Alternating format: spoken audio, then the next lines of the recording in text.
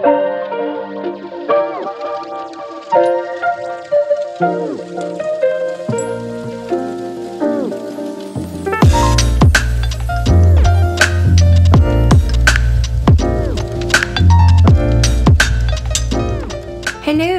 my lovely elves. How are we doing today? Hey guys, it's Rose and welcome back to Cheap Lazy Vegan and another video. Today, you guys, as you can see by the title and of course my lovely appearance, we are going to be doing holiday vegan recipes. I am so excited. I think I'm extra excited because I feel like these are pretty unique and slightly different. I try to put like a festive look in every single one of these and I think they turned out really well, and of course they are all so delicious. If you try any of these recipes, guys, take a nice little photo, okay? And post on Instagram and tag me at Cheap Lazy Vegan, and I will maybe repost it on my community Instagram page, which is at Cheap Lazy Gang. I just love seeing your creations of you making any of the recipes I made. Just love it. Warms my heart, warms my cold soul. Today I have 4 recipes to show you. Yes, 4, my friends. I know. I am amazing, I am awesome. Please validate my existence in the comments, thank you. As always, guys, the written recipes will be provided in a blog post that's linked down below, so check that out if you want to make any of these. They're all really easy and really simple, yet so delicious, and I think they will impress whoever you're trying to impress. Which is probably nobody because we're all just staying away from people. But anyway. And also, guys, if you enjoy any of these recipes, you might enjoy my recipes ebooks, which are of course available with the link down below. I have my Cheap Lazy Vegan Recipes ebook, which is all about super delicious and yummy and very simple beginner-friendly vegan recipes. And then we also have my Everyday Asian Recipes ebook, which is my newer recipes ebook. It's all about Asian-inspired, Asian fusion, vegan recipes. So check out the link down below if you guys are interested in my ebooks. Anyway, guys, let's get started with my holiday vegan recipes.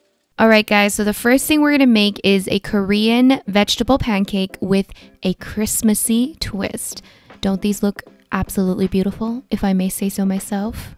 First thing you're going to need to prepare are 2.5 cups of sliced vegetables. I'm going to be using a mixture of green bell pepper, red bell pepper, and green onion. You just have to make sure that it all adds up to 2.5 cups. Just make sure you slice everything very thinly as you possibly can. And guys, you can feel free, of course, to use other vegetables. Sliced onions would be fantastic in this, and there's other types of vegetables you could add as well. But why do you think I chose green bell pepper, red bell pepper, and green onion, guys? Why do you think? Well, let me just tell you. It is because these are the Christmassy colors, of course. So I wanted to make it look nice and festive, and that's why I chose these colors. But honestly, you can choose whatever veggies you want to add into your pancakes. But if you want to be Christmassy like me, then you can be Christmassy like me, okay?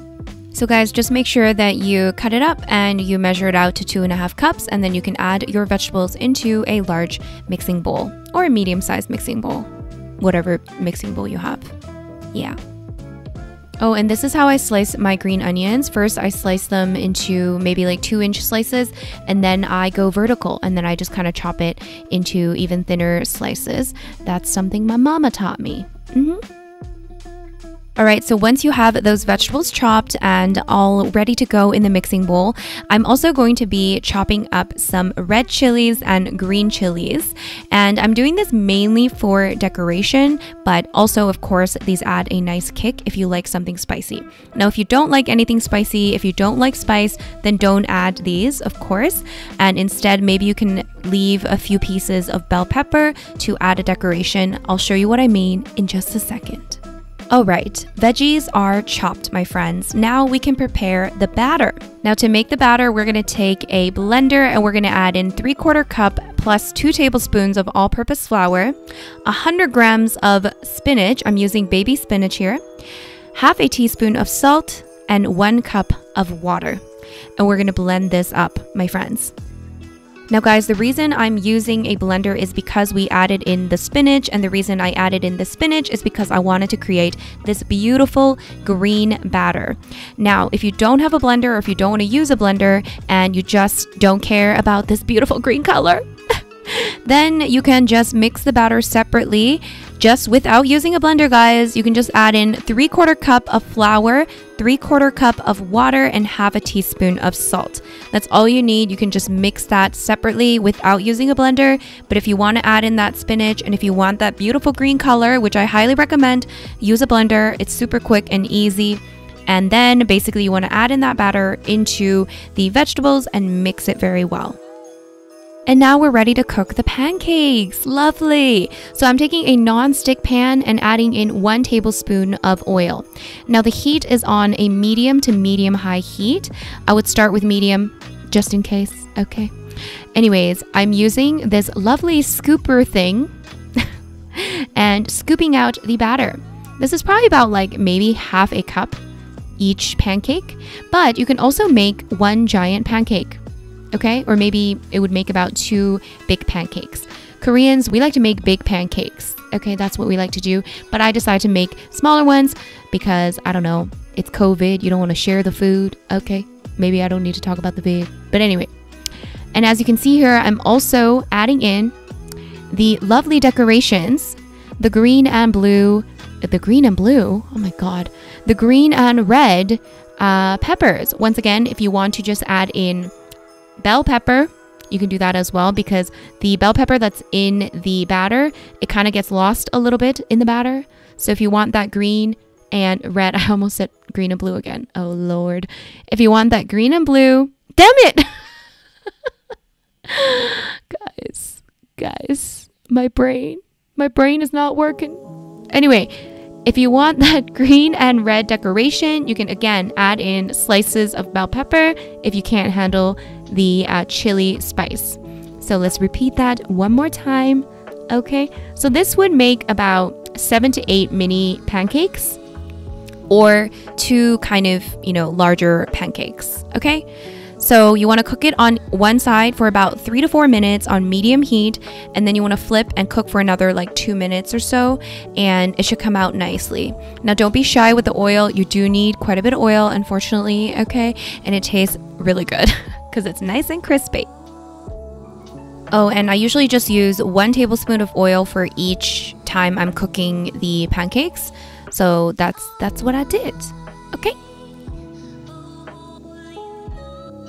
And that is how easy it is to make a beautiful Christmassy Korean yachaejeon. So vegetable pancake in Korean, it is yachaejeon. There you go, guys. There is a Korean lesson you did not ask for. And that is how beautiful it is. Now you can plate it however way you want. And now, of course, I'm going to show you guys how to make 2 different kinds of sauces to go with this. Now the first sauce is a little bit spicy. Once again, I'm using gochujang, which is Korean red pepper paste. This you can find in your local Korean or Asian supermarket. And into a small mixing bowl, I'm going to add in 3 tablespoons of gochujang, 3 tablespoons of white vinegar, and 1 tablespoon of maple syrup or some other sweetener. And I would recommend adding in the gochujang and maple syrup first, mixing that first, and then adding in the vinegar. It'll make the mixing process a little bit easier. I had to learn it the hard way, even though I should know this already, but yeah. And there's your sauce, or if you want to be a little bit fancy, we're going to add in some toasted sesame seeds. This part is optional, but recommended. And of course, if you want to continue this lovely Christmassy theme, you can also add in some slices of green onion into that lovely red sauce. Now guys, if you can't handle the spice, you know I'm here for you. This one is ridiculously easy. You're just gonna need 1 tablespoon of white vinegar and 1 tablespoon of soy sauce. And then, of course, once again, optionally, you can add in some green onion and also some toasted sesame seeds. And that is how you make these beautiful, delicious, Christmassy Korean vegetable pancakes with the 2 different kinds of sauces. Feel free to make both sauces if you want, of course. And I hope you guys enjoy these. I really hope you try these. If you do try them, take a picture and show me on Instagram. Tag me at CheapLazyVegan, guys.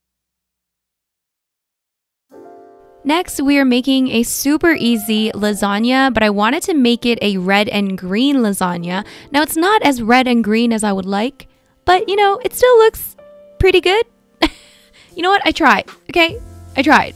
let's get started, guys. So I'm using spinach lasagna noodles because I wanted that green color. Now it's not as green as I want, but you know, it'll do the trick. If you can find those red ones, ooh, I think that would look fantastic.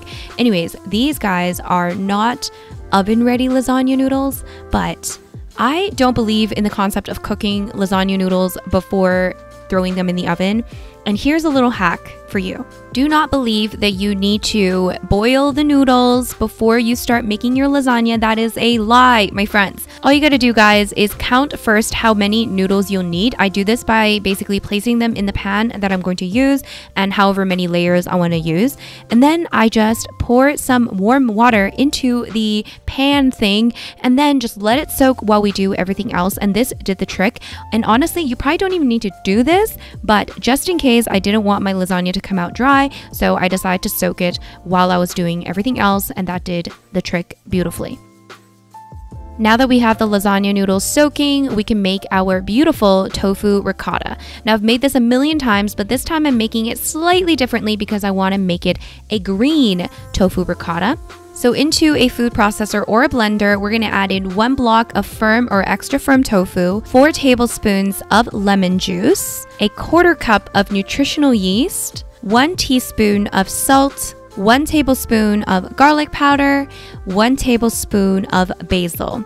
Now that pretty much filled up my food processor, so I wanted to blend this out first before adding in my next ingredient, which is spinach. And of course, the spinach is what's gonna make this a green tofu ricotta. So I ended up adding in a little bit of baby spinach at a time. So the first time I added in 50 grams and then I blended it up and then I added in a little bit more until I got to 150 grams of baby spinach to get the desired green color. And that is how I got this beautiful green tofu ricotta. Feel free to add in more spinach if you want it to be a little bit more vibrant, totally up to you. Oh, and before I forget, this might be a great time to preheat your oven to 400 degrees Fahrenheit. And guys, if you haven't tried the tofu ricotta, you absolutely have to try it. I've made this a million times. I'm gonna link my original lasagna recipe down below so you can see how to make it without the spinach. It's pretty much the same, just slightly different measurements, but yeah. Anyways, once the tofu ricotta is done, we can pretty much make the lasagna because it's that easy. Okay, this is like the easiest lasagna ever. So first I drained the water out of the pan here, and now my noodles have softened a little bit, which is what we want. And then into the lasagna pan, I'm going to pour some tomato sauce. I'm just using store-bought tomato sauce, guys. I wanted to keep this really easy and simple. So I'm using this big can of tomato sauce. Now, if there's one thing I learned about making lasagna, always have extra tomato sauce, more than you think you need, because I always end up needing just a little bit more because you just want to make it like super saucy. Okay, so we want to start with a layer of tomato sauce on the bottom, and then you can start adding in the lasagna noodles. Now, after the layer of noodles, you can of course add your layer of tofu ricotta. And then we're gonna add in another layer of the tomato sauce. Again, I'm being very generous with my sauce, guys, very generous. And then we can put another layer of the lasagna noodles. Now, one thing to make your life a little bit easier is to take a spatula and just spread the tofu ricotta onto each piece before just placing them on as a layer. And I just find that this is a little bit easier to spread the tofu ricotta. And then we're just going to simply do another layer of the lasagna noodles, and we are going to, of course, spread some more tomato sauce on top. Now, guys, feel free if you want to make a vegan bolognese sauce, if you want to add more vegetables in here, of course, feel free to add other layers. I wanted to keep this really simple. And as you can see here, I'm adding in some more pasta sauce because, like I said, you're always going to run out of sauce, okay? And on top of that tomato sauce, this part is optional, but you can add in about a cup of vegan shredded cheese. Again, totally optional. I've made plenty of vegan lasagnas without adding any vegan cheese, but I had some in my freezer, so I thought, hey, why not add some? Okay, so I'm adding in about a cup. And on top of that, I also decided to add in a 1/4 cup of nutritional yeast just to top it all off. And now we can cover this up with aluminum foil and put it in the oven. It should be preheated at 400 degrees Fahrenheit, and you're gonna cook it for 30 minutes in the oven covered up. And then you want to remove the aluminum and then cook it for another 10 minutes. And then of course, guys, you can take out the lovely lasagna and do the hardest part, which is letting it cool. Let it cool for about, I don't know, 15 minutes or so that when you cut it up, it still remains pretty firm and put together like so. And what I did was I actually stacked it. So I would like cut it up and then I stacked the pieces, as you can see here. So I have one little piece and I'm gonna stack another piece, and it just looks a little bit sexier that way. And that's what I did. And that way you can see the beautiful layers coming through. You can see the different colors kind of coming through. Once again, you know, maybe I should have added more spinach into the ricotta. I mean, I still think it looks pretty good, and it still gives you kind of that Christmassy vibe. No? Yes? I don't know. Either way, it's super tasty, guys, and it's so easy. Highly recommend. Highly, highly recommend. Oh, and it's like pretty healthy too. Just saying. Just saying. And guys, the next recipe, I cannot wait for you guys to try this. I am just in love, first of all, with the aesthetic. Can we just talk about this? Can we talk about this for a second? Look how beautiful. Look how Christmassy. Oh my God, make this immediately after this video. So guys, we're making some cauliflower wings, Korean style, sweet and spicy. So first, we're taking some cauliflower, of course. We're gonna get rid of the leaves and stuff, and then we are going to chop it up into nice bite-sized pieces. So I used about half a head of cauliflower, and then I realized that cauliflower comes in all shapes and sizes. Some of them are big, some of them are small, and one could be double the size of the other. So I actually weighed this out and I used 400 grams, okay, around 400 grams of cauliflower. So if you have a food scale, weigh it out. If not, I used around half a small head of cauliflower, okay? And once we have those pieces chopped and washed, we can make our lovely batter. But before we make our batter, once again, don't forget to preheat your oven, unless you're using an air fryer. Don't forget to preheat your oven to 400 degrees Fahrenheit. Now let's make our batter. So into a small bowl, I'm gonna add in a 1/4 cup of all-purpose flour, 1 teaspoon of garlic powder, 1 teaspoon of onion powder, 1/4 teaspoon salt, 1/4 teaspoon paprika, and then mix that well. Once those dry ingredients are mixed, you can add in 1/2 cup of non-dairy milk. I'm just adding in unsweetened cashew milk, but you can feel free to add in whatever non-dairy milk of your choice, or you could just add in some water as well. So you just want to mix that nicely until you get a nice smooth batter. And then onto a plate, I'm going to add in some breadcrumbs. I'm using just panko breadcrumbs, and I started with 1/2 cup, but total I used 1 cup. And I have the cauliflower pieces in a large mixing bowl, and I'm just gonna pour in the liquid batter into the cauliflower and tossing it well so that every piece is nicely coated. And now we can coat. So I'm using one hand to take the cauliflower pieces out and the other hand to coat the pieces with the breadcrumbs. So basically the first coating is going to be the wet batter, and then the final coating is going to be the breadcrumbs. And I try to keep one hand with the wet batter and then the other hand with the breadcrumbs, but I always mix it up. That's just me, but yeah. So yeah, once you've coated all of them, you can actually place onto a baking sheet, which I've lined with a reusable silicone liner. And then we're gonna stick this in the preheated oven at 400 degrees Fahrenheit for a total of 35 to 40 minutes, but halfway through you wanna flip things around, okay? But also, if you have an air fryer and you want to use that, I do recommend using an air fryer as it's quicker and I like the consistency better. I will have the air fryer instructions in the written blog post, so check that out. And while your cauliflower wings are cooking, you can make the delicious sauce. So into a medium-sized bowl, we're going to add in 3 tablespoons of Korean red pepper paste, or gochujang, as you saw earlier. And we're also going to add in 2 tablespoons of maple syrup or agave nectar or any type of syrup.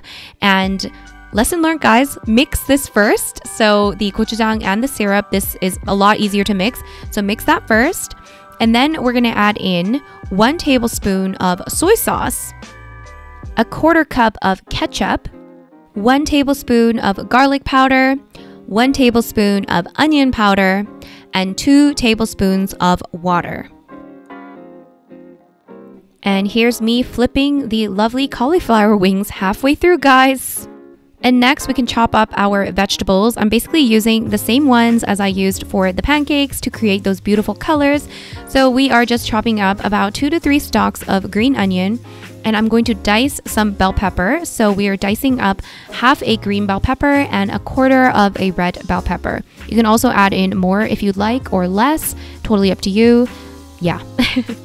And these are the lovely finished cauliflower wings that took about 40 minutes or so to cook in the oven at 400 degrees Fahrenheit. So I'm glad to see that they still work very well in the oven. I haven't made them in the oven for a very long time. I've been using an air fryer anytime I make cauliflower wings, but I want to show you guys how to make it in an oven because I know not everyone has an air fryer. But again, if you want an air fryer, highly recommend it, okay? So anyways, we are throwing the cauliflower pieces into a large mixing bowl, and then we're gonna add in that delicious sauce. So we're just tossing it so that every piece is nicely coated, of course. And once you've tossed the sauce nicely and everything is nicely coated, you can add in some or all the vegetables at this stage. I'm going to add in some of the green bell pepper and toss it first. And then I'm going to plate it. And then I'm going to add the rest of the vegetables on top just to make sure that they all stand out nicely. So we've got the green, we've got the lovely red, we've got the green onion, and I just think the colors are so beautiful. And this part is optional, but recommended once again. You can add in some toasted sesame seeds on top. And there you have it. There is the delicious, the beautiful Korean style Christmassy cauliflower wings that are sweet and spicy and so delicious. And I'm sure these will be a fantastic hit at your empty dinner table this year. Oh God. Oh God. Is it too soon to make jokes? Oh God. Anyways, that's how you make it. It's delicious. It's so good. I hope you get to share it with your loved ones because, oh my God, it is so good. You guys, seriously, try it. Try it. And finally, guys, we're actually doing a dessert. I know I very rarely do sweet things on my channel, but I had to show you guys how to make these delicious chocolate peanut butter cheesecake pops that are super festive and cute. All right, so into a blender, we're going to be adding 1.5 cups of cashews that have been soaked. So you need to have them softened. So either you can soak them overnight in water or you can boil them for about 15 to 20 minutes. But yeah, they need to be softened, guys. So we're going to add 1.5 cups of softened cashews along with 3 tablespoons of coconut oil, 1/4 cup of full fat coconut milk. So the one in a can. We're going to add 1/4 cup of lemon juice, 1/4 cup of maple syrup or agave nectar, and 1/4 cup of peanut butter and a pinch of salt. And we're going to blend this until it is nice and smooth. It's going to take a little bit of time to blend. Be patient, but you're going to get a really nice smooth consistency, and patience will pay off, my friends. It will pay off. Once that's done, you can transfer that mixture into a container and seal it and put it in the freezer for about 1 hour to 2 hours. So yeah, keep it in the freezer for, I would say, at least 1 or 2 hours and check up on it maybe every 30 minutes to kind of stir things around a little bit. Now you want the consistency to be something like this where it's pretty solid, but it's soft enough for you to be able to actually mold them into balls with your hands. Now you can start forming little balls with this mixture, maybe about 1 tablespoon for each little ball. That's probably a good estimate. So it should look something like this, and then you want to add a little stick. I'm just using coffee stir sticks for this. So you just want to add the little stick into each ball. And once everything is done, I actually put it back into the freezer for about 5 to 10 extra minutes just to let it kind of freeze up a little bit more and get a bit colder again before we start doing anything else. And while that's sitting in the freezer again, you can make the lovely chocolate coating. So into a little container, I'm adding in 1/4 cup of coconut oil, 1/3 cup of cocoa powder, 2 tablespoons of maple syrup or agave nectar, and a pinch of salt. And then you want to put this in the microwave and run it for about 20 seconds until it's nice and melted. If it's not melted, microwave it again for another 10 seconds and in 10-second intervals. But it should melt pretty quickly, and it should be something like this. And now all you have to do is take those little pops out of the freezer and you can just dip each one into that lovely chocolate coating. And this should solidify pretty quickly, but it does get a little bit messy, so maybe have a little plate so that it can catch the drippage. And before the chocolate solidifies, you want to add in whatever decorations you want. I decided to go for these kind of festive looking sprinkles, which I think are super cute. So I'm just kind of putting them on each piece.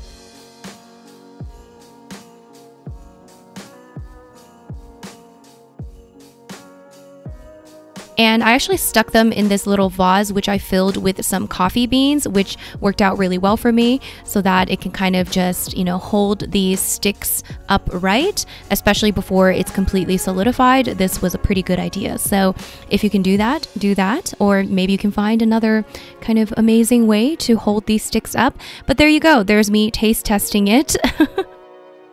This was actually one of the recipes that I showcased in a Pop Kitchen collaboration. So I did a video for the Pop Kitchen YouTube channel where I showed 3 vegan holiday dessert ideas, and this was one of them. So if you guys want to see the other 2, I'll link that video down below.